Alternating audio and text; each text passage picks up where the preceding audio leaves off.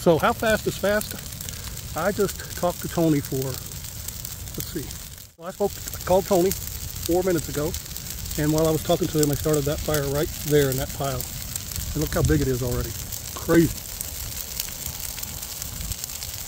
And I did everything right. I contacted the fire department, called the sheriff's department, and they told me just 1 hour before sun has to be out 1 hour before sundown. I think it'll be there. It's hot. Of course, I've seen structure fires and I've seen a car burn, and the heat, I'm probably about 75 feet from that thing, and it is hot. Sadly, there are wood piles like this all over Texas because these builders clear out the cedars and then they burn these piles. I wish they had a machine that could just come in and grind them up. This is not going to take a grand total of 12 minutes, and that entire pile is ablaze except for that one little corner. 12 minutes.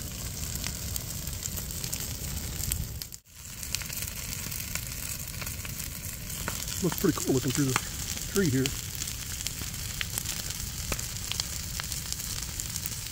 Sun's just peeking out over the treetops over there. This will be out in a short period of time. Been a total of 15 minutes, maybe 20. This little branch right here just started burning, and it's right next to that little cedar tree. I don't think it's going to burn, but you never know. But that tree's got plenty of separation between it and any other tree behind it, even though it doesn't look like it. How long have we been burning? 18, so it's almost done. The heat is not quite as intense as it was. Looks like a tree stump is sticking out there. See that? Because the wind's got a slight breeze going in that direction.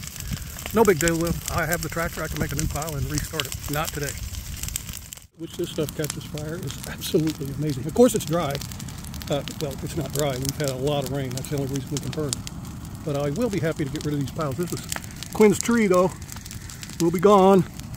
It's just a branch and they piled it up. There's nothing sticking out of the top. I mean, that was 30 seconds ago. Look how tall that is.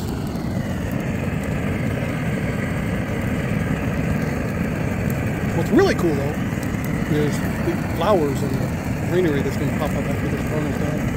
It's had a time to heal. Amazing. And the heat, whew. You could roast some marshmallows on that fire. Whew. Hot dogs, marshmallows. Probably dig some coals out once it burns down and make a nice Dutch oven meal.